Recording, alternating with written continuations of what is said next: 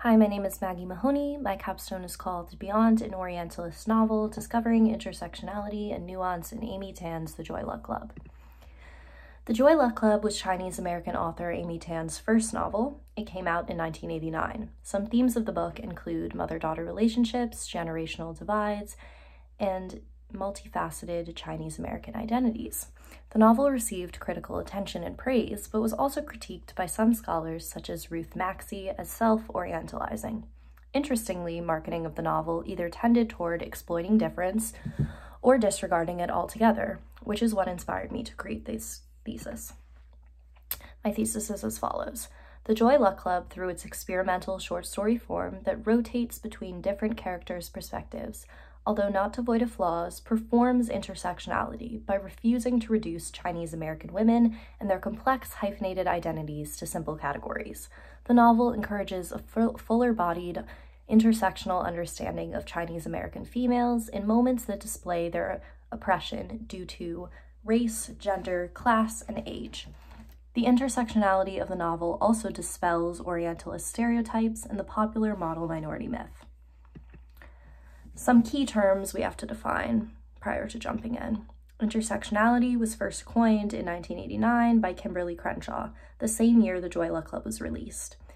She used this term to address the systemic disadvantages that can accompany interconnected social categories as they refer to individuals, and to examine the multiple forces and injustices acting on an individual. Patricia Hill Collins's definition from the 1990s, the examination of how gender, race, class, and nation intersect and mutually construct each other, is also useful. Racial triangulation refers to the field of racial positions in which the dominant white group valorizes Asian Americans in comparison to Black Americans, while simultaneously ostracizing Asian Americans as unassimilable. Finally, Edward Said's conception of Orientalism is a useful concept. It refers to a representation of the East, often Asia, as backwards, exoticized, stuck in the past, and inferior to the West. All right, in 1965, we entered an era of coded racial triangulation, whereby race became recoded as culture. This coding erased past historical oppression towards minority groups, asserted post-racial colorblindness, and reassigned the labor for racism onto the individual rather than society. The book, The Joy Luck Club, came out post-1965 during a moment that saw a rise of post-racial discourse, assuming that race is no longer a societal issue and pleading a racially colorblind world.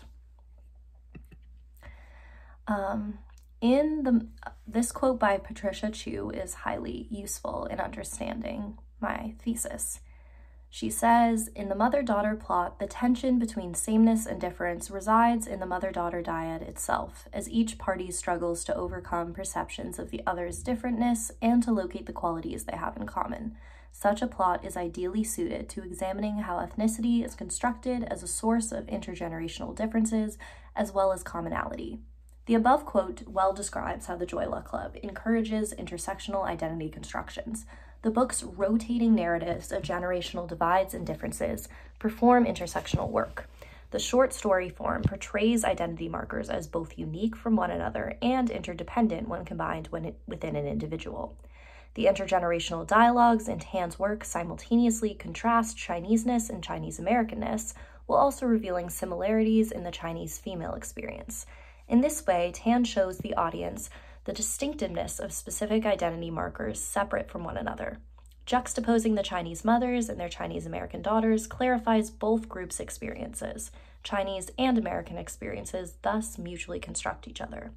It is important to note also that we as readers occupy the American identity perspective in this case. An example from the text of how Tan highlights intersectionality is as follows. This close reading is from the perspective of the Chinese mother, Ying Ying. She describes being courted by an American man who gives her small gifts as tokens of his affection, saying, "Saint acted as if these gifts were nothing, as if you're a rich man treating a poor country girl to things we had never seen in China. He did not know that such things were nothing, that I was raised with riches he could not even imagine." Notice how the American man's classism, sexism, and xenophobia both act on Ying Ying simultaneously. His assumptions about her arise from her femaleness, her Chineseness, and his assumption that she is poor. The passage well shows what Crenshaw was referring to when she described intersectionality as how multiple forces and injustices act on an individual.